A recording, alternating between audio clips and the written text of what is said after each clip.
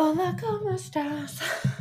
That's how I started last time's podcast. It's kind of fun. It's kind of fun to just smile and laugh and be in the presence of all of that, all the abundance and the love and the joy and the happiness and the goodness that He has for us, resting in Him every day with Him, every day, every day. Lord, let it be your way. Hello, hello, hello. This is Sarah Caro. I need to change my last name. I got married and that's my old last name. Hasn't been official yet. We're waiting. Well, I'm waiting. I'm not sure what my husband feels about it, but we're waiting until the baby comes and we're going to do it all at once. So I'm praying about that. Let it be your way, Lord, your timing, because your timing is perfect. Thank you, Lord.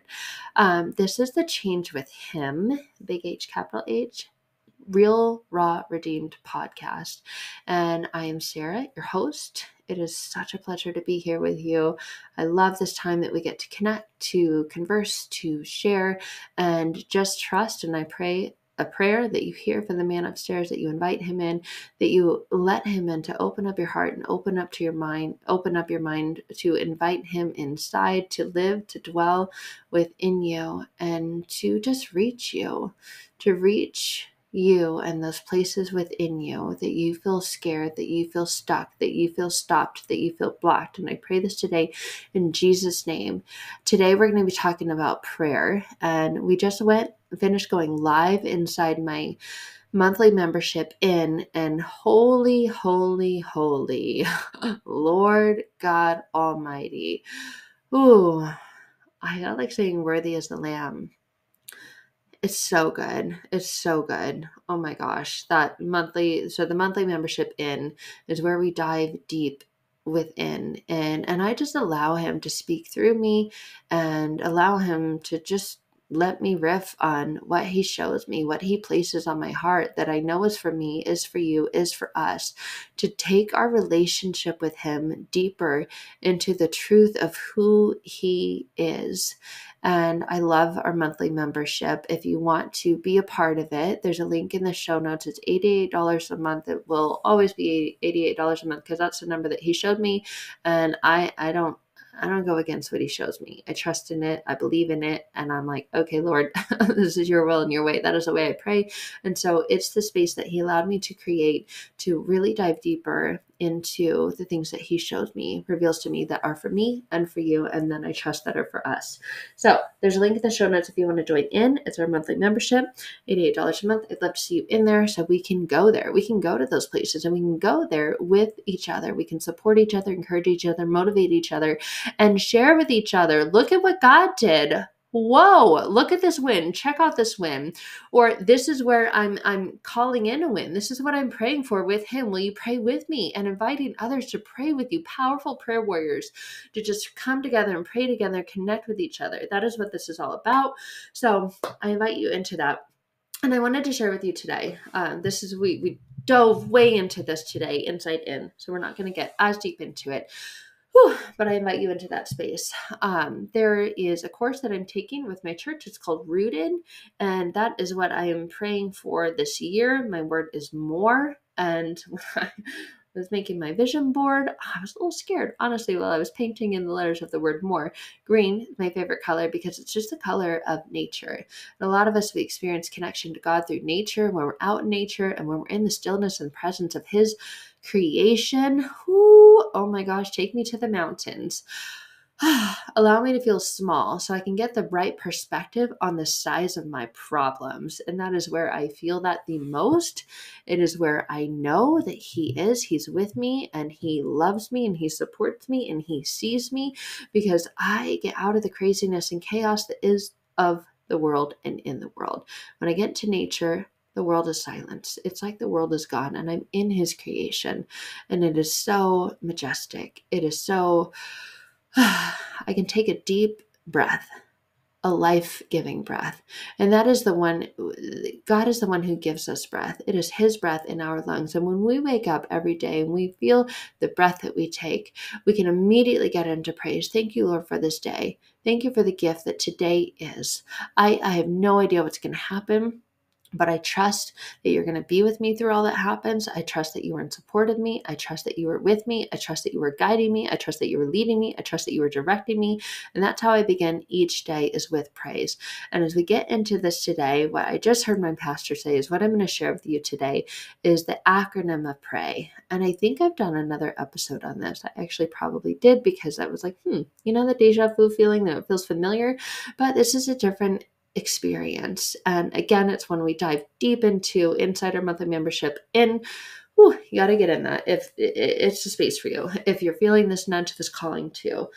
But pray, the acronym is the P. It begins with me. And that's from him, not me. It begins with me. I oftentimes hear from him, and he is speaking to me about himself, because everything is to glorify him, to honor him, to worship him, to look to him. And so a lot of times when I write the word him with a capital H, or I write me with a capital M. When I'm speaking about me, myself, and I, it's always a lowercase, because he is much greater than I. And so that big M is all about him. It's me. And he says, come to me. And there will be a big M when I'm writing to him. And he's speaking to me, hey, you, yes, you, me, yes, you. Come to me. And I go, oh, okay, I'm going to do this thing, right? I don't know how I'm going to do it. I don't know what it's going to look like when you walk me through it. It might be sticky, it might be messy, but I trust you with it. And so a lot of times things come through me like this that are for him. And I think some people get skewed of this. I shared a post on social media recently about a little sticky situation that I got in. Someone was like, oh, so how long have you been following Jesus? And I'm like, whoa. Okay, hello, enemy. I see you. I know what you're trying to do. This is an attack. This is a spiritual attack, and I'm not about that. So I rebuke you in the name of Jesus. Amen. We close the door and we block and we continue on. And a lot of times you'll do that when you're stepping into your truth and you're speaking into truth. People will come after you, and we can use the power of prayer to say, hey, you. You sit over there. You spirit who's trying to derail me. You spirit who's trying to attack me because of my belief. This is not a religion thing. This is a relationship thing. And I am protected by the power of Jesus and our relationship. And I surrender to him. I give it all to him. And I paint his blood over the door of my home, my heart, the walls of my heart, over my family. And guess what, spirit? You need to pass on over. You need to continue on, go on, and get lost. And that's what it's like when we're living with Jesus. We just live in that every day. Doesn't mean it's a perfect way. Not today. We never will be. And if we ever say that we are, if we ever decree or declare that we are in the presence and spirit of the enemy, because he wants us to believe that thing. It's up to us. It's all about us, and we're perfect. And look at me, and I have this thing, and don't you want it too? And I can sell it to you, right? Highest bidder. Do I hear $1 million? Do I hear $5 million? Do I hear $1 billion? And it's like we claw at each other and we attack each other to try to get the thing that doesn't satisfy and isn't the thing that we need. We need Jesus. His soul satisfies us. Our spirit longs for him. It was created for him, to be in a relationship with him, to live with him, breathe with him, walk with him, talk to him, and listen to him. Not just talk or speak at him and go, hey, hey, man, this is what I want. Okay, cool. You got it. All right. I'm going to be on my way. And that is what it's like when we pray. So when we step into praise, when we step into pray, we begin with praise. So if prayer is an acronym, the P stands for praise. We want to begin this way. We want to give thanks. We are living a Christian life. We're living a life of followers of Jesus, and knowing that it's all about Christ. So we thank Christ. We thank him for what he's done. We do not look back and say, oh, look at all the things of the past, and dwell on it. We look back and we give him gratitude and thankfulness and gratefulness for the things that he's brought us through. We look at him and we praise him too. Lord, look what you brought me through. Look what you've done. Look what you've done. And we make it about him. We don't make it about ourselves as us being the one. We make it about him as him being the one. Everything in a Christian day should be look at the way. Look at the way God did this. Look at the way he brought me through this. Look at what he did with this. I didn't see how that thing was going to have a twist. I really didn't. I thought I was stuck with it. But look at how he twisted. Look at how he shaped it. Look at how he molded it. Look at how he transformed it. Look at God. Isn't he amazing? And when we do that, when we give glory and honor to him, we're praising him. We're thanking him. We are honoring him, and we're recognizing him and his incredible, miraculous works. And we're saying, look, God, this is not a workspace thing. This is a relationship thing. I can't earn it, and I don't deserve it, but you have blessed me with it, Lord, because you are a good, good Father. You are a heavenly Father. It's not Mother Nature or source or universe. Screw that. All of that is his creation. It's Father God, not Mother Nature. I love that my pastor said that. I had to share that. And I was like, ooh, you go. You go. And I ask him every day, Lord, I want to go. I want to go where you send me, to the broken and the weary, to the hopeless and forgotten, to all will know your name, because one day we're all going to know his name. One day every knee will bow and every tongue will confess that he is Lord. And I'm like, what are you waiting? What are you waiting for? Right? Like, do it now. Live in that now. Live in the presence of his abundance and his honor and his glory now. You don't have to wait, because you might not get today, tomorrow. Yeah, you don't know if you're going to wake up. That's not promise. That's not guarantee. You don't know when it's going to be your time, when your little ticker is going to time off and you're going to sign off the clock. We don't know. So why not live in it now? So that is what we get to pray. When we pray, we praise and we give glory and we give honor to him, recognition to him, and say, Lord, this all is for you. Let my life be of you, to you, through you, for you. Let me be an open expression and representation of your love, your kindness, your gentleness, your patience, your goodness, your self-control. Hey, that is one I think a lot of us are working on. I'm like, oh, fruits of the spirit, self-control. Do you really need to buy that thing? Well, Lord help me. But when we pray, we begin with praise, and that's the P in pray. The next one is R. Whew, a lot of us want to just skip over GAR, and we want to let A lead the way. We're going to get to A in just a second, but a lot of us want to skip over R because it stands for repentance. And I love this because repentance is remembrance. It's remembrance of our sin, but not to shame us, to take it to him, to say, Lord, this is what I'm struggling with. This is what I'm dealing with. This is what I chose. I gave into temptation. I know that is sin. And a lot of us grew up believing that our identity is in our sin, is in the shame. It is in the blame. It is in the way we say, look at them. Don't look at me. It's in the way we choose to not accept responsibility. So repentance is accepting responsibility and saying, Lord, I did this thing. I went this way. I believed in this thing. I said this thing, and I hurt others when I did this, and I'm sorry. I hurt you, Lord, when I did this, and I'm sorry. Please forgive me, Lord. And it's coming to him and asking him to see us, trusting that he already sees us and knows us, but he's not going to force us. He's not going to force us to repent. He's not going to force us to tell him about our deep, dark, dirty secrets and the things that we've done. But repentance is a powerful part of prayer, because it's a part of prayer that positions our heart and opens our heart to get to A. And a lot of us go straight to A. So don't let A lead the way. That is the moral of today, okay? That's why it's the title of this episode. Don't let A lead the way. But a lot of us do that. And we do that today. We treat God like a genie in a bottle, like Mr. Santa Claus. Here's my wish list. Here's my Christmas list. Now give it to me.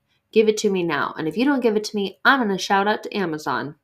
I'm going to throw it on a credit card because I want it and I want it my way. And a lot of us live that way. But don't let A lead the way. Let P, the praise, and R lead the way. And don't skip over our trust in R, trust in the power of R, trust in the power of repentance, because it begins with re, and re means again. So return to him. It means to repent, return to him, surrender to him, talk to him, tell him about the places that you didn't win yet, and trusting that you are going to win when you live with him. But you've got to let him in, and repentance is letting him in. It's telling him about all of you. It's letting him into all of you. If you had a best friend, and you really wanted their love and their support and their sound quality advice, you can't leave things to demise. You can't leave things out. You can't omit things. You got to tell them everything. If someone's going to truly step in and support you and love you, encourage you, motivate you, and be there for you, they've got to know about you. And that's why the R is so powerful and so potent and so important, because it lets him into all of you, to the sticky messes, to the dark places, and the little corners where you've tried to tuck and hide things away. It lets God into those spaces in that way. And you can invite him to say, help me. Help me clean up this mess. I got myself stuck in this mess, and that is repentance. A lot of times we match it and mirror it with confession, and we're like, I don't like to confess. Ain't nobody need to be up in my business. Yeah? Like, who do you think you are? Well, who do we think God is? God is the one who knows about all of our business. So repenting is just telling him, honoring him, I trust you. I know that you know. You're not going to come into this stickiness and this mess that I made and shame me and blame me. You're not going to point your finger at me and stick it in my face like, look what you've done today. You're not going to do that because you're a loving God. And so I choose when I pray to repent and come to you today and say, Lord, I effed up. I messed up. Look at this. I'm so frustrated by this because I know better than this, Lord. And I know that you want more from me. I want more from me, Lord, but I got stuck with this thing. Look at what I did. And express your frustration, express your emotion, express your connection to the shame that you're feeling and the blame that you're carrying and saying, God, I don't want to carry this blame anymore. I hate that I do this, Lord, but I seem to always do it. I seem to always turn to it. I seem to return to it time and time again, even though I know it doesn't help me win. And God, I want to win. And surrender to him and say, God, I know the only way I can win with you. Can you help me through? Can you help me through this? Can you show me a different way? Can you give me power today to go through this temptation, to overcome it, to say no to it, to say F you to it, to say, get out of here, Satan, get out of here, enemy. You're trying to get me off track because you know that God has a good path for me. So not today. And that is the power of repentance, is laying it down to him, surrendering it to him, giving it to him, and not hiding anything from him. He already knows everything about you. He already completely loves you and cares about you and is in support of you and your goodness and you living the abundant, blessed life that you were created and designed to live. And he wants to support that within you. But you've got to let him into all the stickiness and all the mess. And that is the power of our repentance. You got to say, God, I messed up. I effed up. Here's what I did. I'm owning up. I'm taking responsibility. No wonder responsibility starts with R too, saying, look, Lord, I did this thing and, here I am taking responsibility. I don't want to do this anymore, Lord. I need you. I need your help. I need your strength. I need your support. I need you today. That's repentance. He's not going to sit there and meet you with a finger being shaken in your face or like a little nun who takes your freaking ruler and slaps your knuckles and is like, bad, bad, you're going to hell. God's not a nun. God is not going to do that. That is a human thing that's done. That is not a godly thing that's done. That's not the God we serve. So when we're honoring the R in prayer and pray, we're trusting him that he's not going to slap our knuckles and spank our little butts and put us in timeout and have us stick our nose in the wall and go, think about what you did. That is not him. That is the craziness of the people in this world. That is not our God. It is not the God we serve. But a lot of us think about that when we think about repentance. We express it through what's that word? Confession. I think about like a nasty Catholic priest who's doing ungodly things under his robe and the little wooden box that you're supposed to go confess to and talk to. No, thank God we don't have to do that. Thank God that through his son Jesus, we go straight to him through the power of the Holy Spirit. He listens to us. He translates for us and he says, here, Lord, this is what they're bringing to you. And this is what I know you're going to do with it. You're going to do great and mighty things with it. Whew.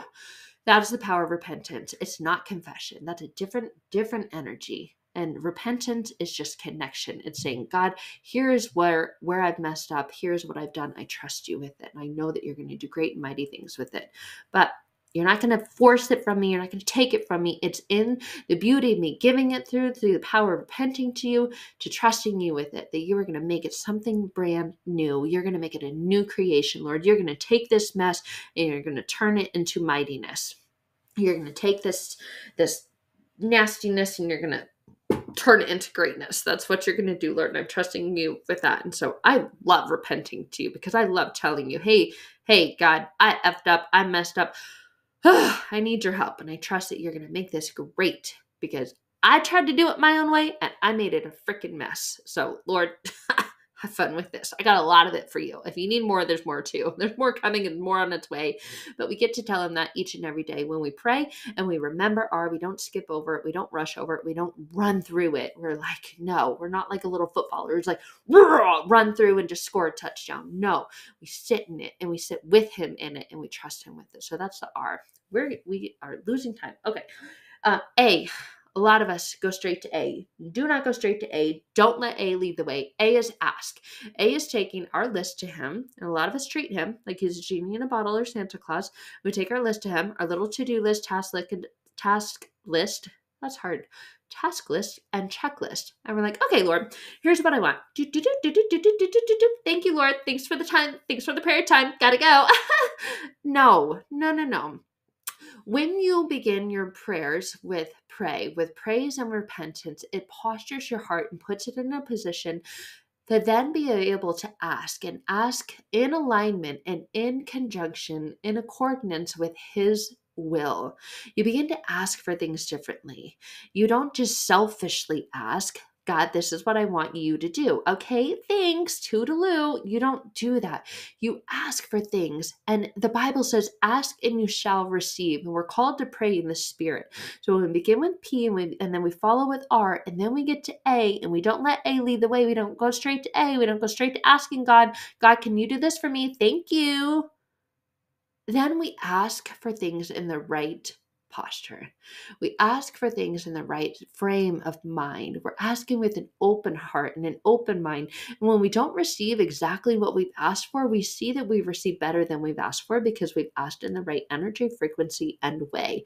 So don't let A lead the way, but A is for ask. And when you go through P and R and get to A, you can ask in such a way that you're asking in alignment with the will of the Father.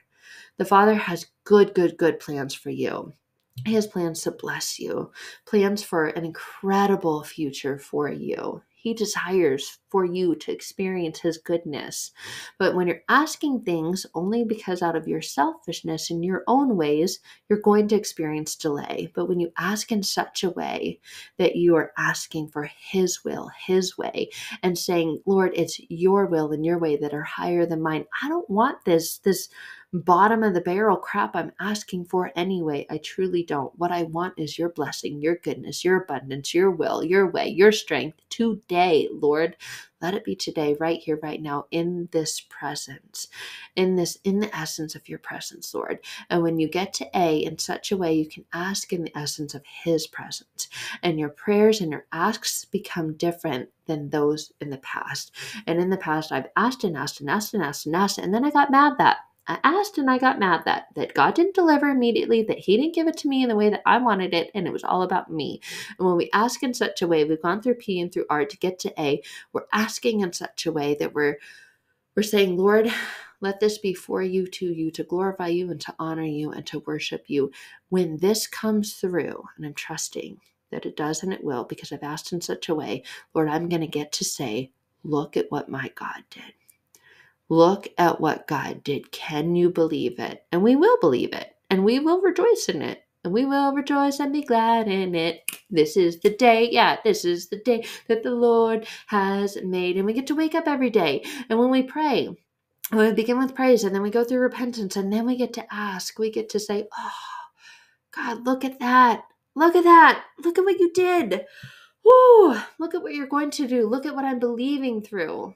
Look at what I'm standing for, because I'm standing on your truth and your word and your power and your ways, Lord, and making it about what it's meant to be about. All glory, all honor to Him. And then when we get to why, when we're done asking for all the things we want, when we're done asking and giving Him our little checklist of, hey, Lord, could you do this? Cool, thanks, I love you, see you later. And then we get to why. We yield. Remember that this is about a relationship. It's not about a religion. It's not about any religion. It's about a personal relationship with Jesus Christ, our personal Lord and Savior. And we know, we trust, and we believe that He died and gave His life to us so that we could live with Him forever, that He died and rose again. And we believe in the death, burial, and resurrection. And we say that He is my Lord, my God, my Savior, my Redeemer. All things to Him, all glory and honor to Him. And we spend time with Him in His word and in His truth and in His scripture. And we say, Lord, let it be your ways. Let it be yours. Let it be yours. In Jesus' name, amen. And we say that time and time again. And we say that through all things and with all things, that He is the author, the creator, and the redeemer of our lives. We get to live with Him inside, and the power of His Spirit dwells within us. And it is There's no other way I'd want to live. There's no way I could live, not after living with it.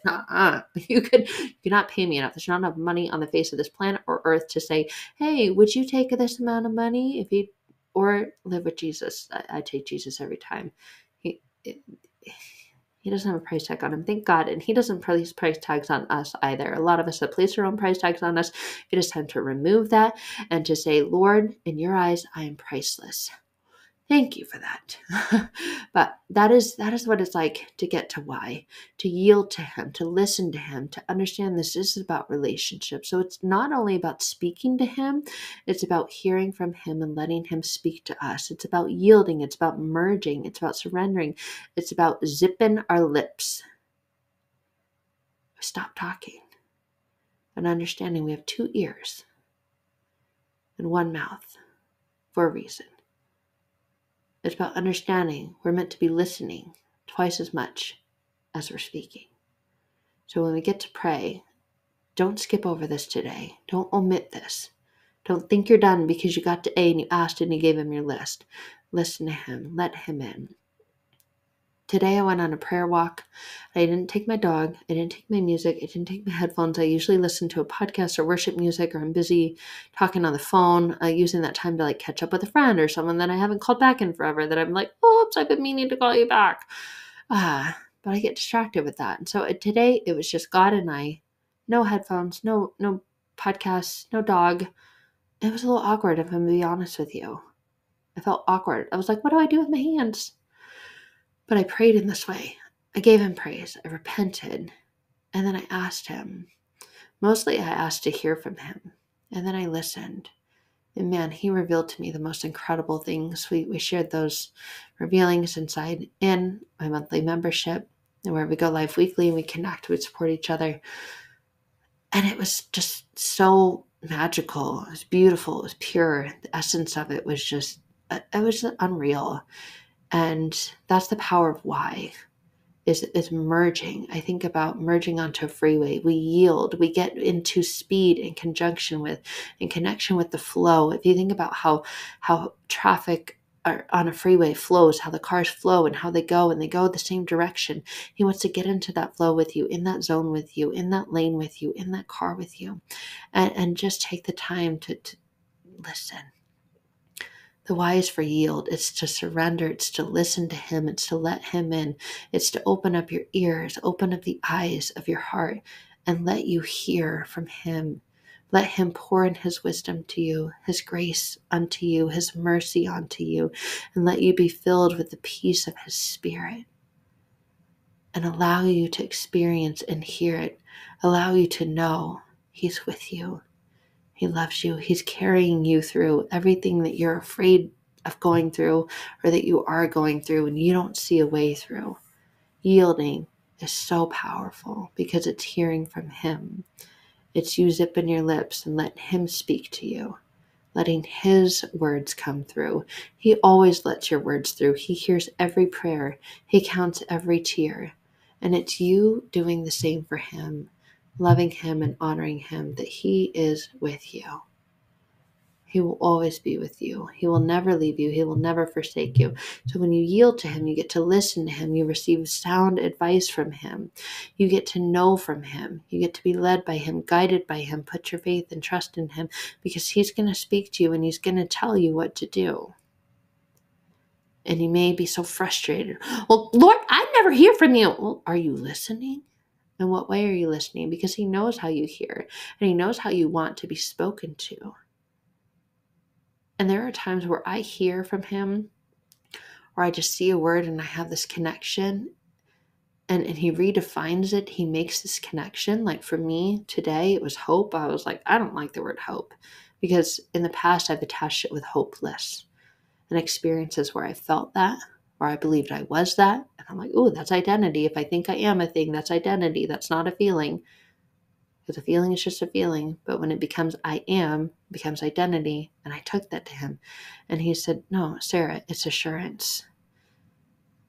My assurance is your insurance. That's my definition of hope. You've made it mean something different from what it actually means. And I went, oh. Oh. A lot of times when I hear from the Lord, I end with, oh, because he gives it to me how I need it. Like, boom. I'm like, oh, wow, you're good. And then I can exhale and I can release because I've heard a thing of truth, a thing that is his power, his presence, and his essence. So remember the why for yield when you pray, and understand and know I'm praying for you today. And I'd love to see you inside in our monthly membership. But remember this acronym each and every day when you make time to pray. Praise, repent, ask, and yield. Love you guys.